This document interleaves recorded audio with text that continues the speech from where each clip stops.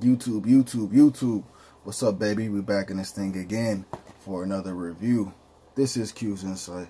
I am Cali, and today we're going to be talking about She-Hulk Episode 3, entitled The People versus Emil Blonsky. Alright, or aka Abomination. If you've been to the channel before, you already know how we do it. We started off with the premise, 3 favorite scenes, the grade, and then we on to the next one, right? So again, She-Hulk Episode 3, entitled The People versus Emil Blonsky. Bruh, let me just say that first. So we pick up with Jen going to talk to Emil Blonsky about escaping and fighting, and him being caught on camera, and, you know, basically it being shown throughout the world on the TV. He explains he was forced to leave his cell by Wong, but returned because, you know, he knew it was the right thing to do. So even though he left, it wasn't on his own accords, but at the same time, he returned to a cell on his own accords. So, you know, but yeah. Then he tells Jen about Wong, you know, like I said, and, well, that's what I just said, actually. So basically, she figures because of what he told her about Wong, maybe she can get Wong to be able to be like a, you know, a witness and help him out when he does his, when he's on his trial, in order to get re-released to the public or the world, whatever you want to say, right? So we see on the news that it's spreading around that Jen will be representing Mr. Blonsky, and so Jen goes to work. She meets up with Nikki, and then she ends up getting a call into Mr. Holloway's office, and she is called in there in order to possibly help out this guy named Dennis. And she knows this guy Dennis. They have history together, and basically for his situation, he's trying to sue this like magical shape-shifting elf from Asgard or something like that, right? And he's trying to get $175,000 back from her because he spent that on her or something like that, whatever. And his whole thing was that because she's a shapeshifter, she turned into Meg the Stallion, and he thought he was really dating Meg the Stallion, and then that's why he gave her all this money, and so he's just trying to get the money back. Bruh, are you, like, come on, my G. So anyways, bruh, so we got that case going on simultaneously with the case with Mr. Blonsky, right? So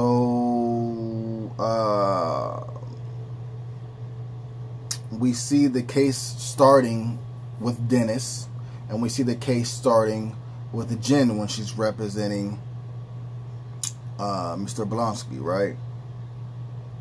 So Wong ends up showing up late, but he does show up, and he talks to the people about what specifically took place and what happened.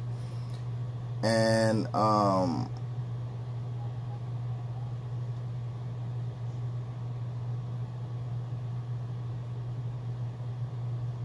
that basically helps them to you know, feel more so like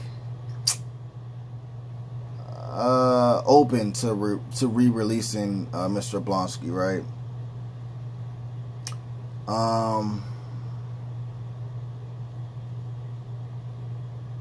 And I'm skipping quite a bit of things because this wasn't it, Chief. So anyways, long story short, bro, Dennis wins his case. All right, Jen wins her case. But the whole thing is that Mr. Blonsky cannot turn into the Abomination anymore. And if he does, then they'll probably take him back into custody. Alright. Then we got this scene where Jen goes home and she gets attacked. And she beats up the attackers. And the attackers end up like going back into this car. And they end up, one of the people that are in the car ends up asking one of the guys like, hey, did you get like the blood from her? And then he's like, no, I couldn't get the blood from her because she turned into like She-Hulk. So the, you know, the needle's not going to go through her skin. And then that was basically it. Then we had a credit scene at the end where I guess Meg Thee Stallion is going to let, you know, Jen represent her. And they're just basically in Jen's office and they are twerking. And that's it. Alright, that's basically the best summing of what happened in this episode. Bro, I did not think that I was gonna find another show that I didn't like from Marvel. Hawkeye, I was critical on that, and I brought the pain to that, right? This is worse than Hawkeye, the Hawkeye show. Miss Marvel, I didn't necessarily think that was going to hit the way like it did hit me. I thought I wasn't going to like the show and all stuff like that. I ended up liking the show. I ended up thinking it was okay. You know what I'm saying? Was it the best show? No. But I thought it was okay. And there were certain things about the show that I did like enjoy. She-Hulk is worse than that. Like, She-Hulk has been the worst thing that Marvel has let out thus far, bro, as far as the TV shows go. Like, you know, episode 1, I kind of gave it like, I was like, yeah, it's alright, you know what I'm saying? And depending on how they fix things up, you know, like, I can see this being like dope, you know what I'm saying? Episode 2, okay, well, you know, we work with it.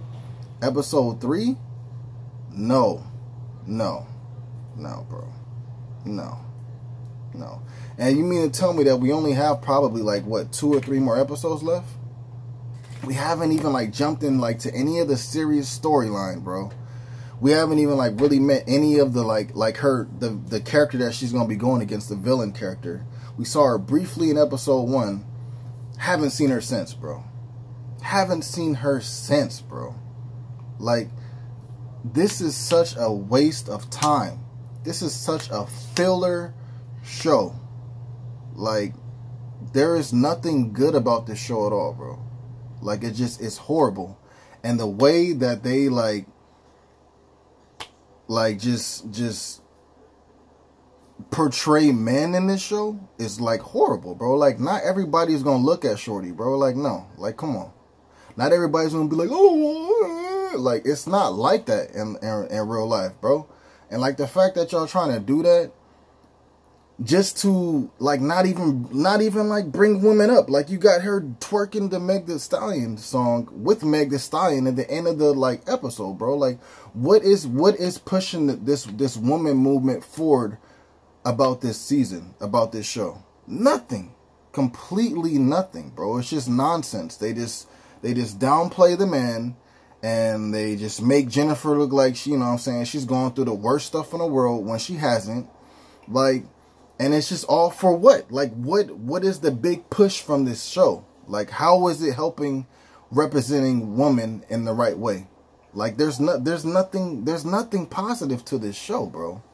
It's very, very horrible. Like, it's such a filler show, bro. Like, there is no substance to this show. There's nothing like, the only thing that I can find that's real substance is the fact that we're getting introduced to She-Hulk. Is the fact that we may have that we do have cameos from Daredevil. It just hasn't happened yet. That we tied in, you know, the situation with Abomination being on Shang-Chi. And also that we basically are seeing the setup of World War Hulk or Planet Hulk. Within seeing Hulk take off in that ship and going to wherever he's going, you feel me? But that's not really like That's not what this show should be setting up. This show should be setting up She-Hulk in an outstanding and amazing way. And it just is totally falling flat. And the people that I watch on YouTube, bro, you know what I'm saying? And I love them. You feel me? Like Tyrone Magnus, you know, Angry Joe, you know, Ecomog, or Struggle Nation, now they go by. You know, they're enjoying the show. And, you know, everybody has their own opinion. But this episode, man, like now you have to see what I'm feeling. You have to see what everybody else is feeling. You have to. You have to. Like, this is not it, bro. This is not it. You may get a couple laughs here and there on this episode, but not really. Like, I've really only laughed like 4 or 5 times for the whole 3 episodes, bro. The whole 3 episodes. Like, it's just, it's crazy, bro. It's crazy.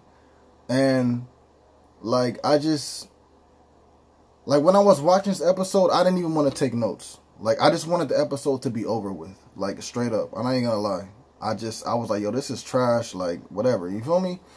And I just feel like that's the way that the rest of the season is gonna go. Like I said, there's only 2 or 3 more episodes left. So what else can you do to really, like, sway me over? And not just me, but just the general fans that are watching this show. Like, what can you do to sway them over, to make them think like, oh, well, you know what I'm saying? Like, they ended strong and everything like that, but the first 3 episodes was trash. Like, there's nothing that you can do. Like, it's already set to fail, and it's just gonna fail. Like, and I'm sorry, you know what I'm saying, if you do like the show and I'm coming down on it, you know what I'm saying? Like, it's okay to like the show, just like it's okay for me to not like the show. You know, and I don't have anything against women's rights and, you know, the whole stand that they're taking, and, you know, the whole approach of them trying to get, you know, be equal to men. Because I think that they should be. I think that they should be that. You know what I'm saying? And we have demoralized women in the past with TV shows and movies and stuff like that as well. And it was wrong to do. You know what I'm saying? So, you know, I just don't feel like they should be doing it back to us right now. Like, you fix the problem with the correct way, right? You don't fix the problem the correct way and then go back and do what the other people was doing to you, right? Because that just makes you just as you know, as a schmuck as the others, right? So it's just, I mean, bro, it is what it is, man. Like, I'm gonna finish watching the rest of the season. I'm gonna watch other 2 or 3 episodes. I'm hoping, bro, that they can sway me the right way. But just the way that I feel, like, this is going to be the weakest Marvel show.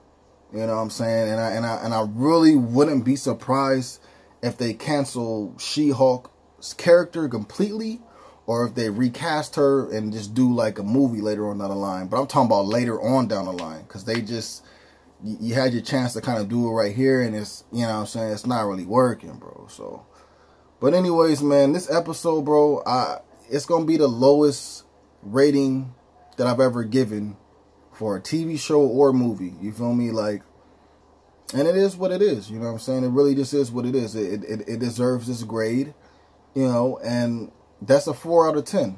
I'm going to give this episode a 4 out of 10, bro. If you guys saw the episode, let me know what you guys thought about it below. Did you enjoy it? Because and if you did enjoy it, please tell me why you enjoyed it. Because I'm having a hard time figuring out, like, how people can enjoy this. Like, it's really, really, really just trash. Like, it deserves a hefty bag, and to be thrown into, like, you know what I'm saying, like in the furnace or something like that. You know what I'm saying? But anyways, let me know what you guys thought about this episode in the comments down below. All right, please remember to, like I said, 4 out of 10, bro. 4 out of 10. We ain't changing that. Let me know what you guys thought about it in the comments down below. Please remember to like, subscribe, and share. As always, this is Q's Insight. I'm Callie. Until next time.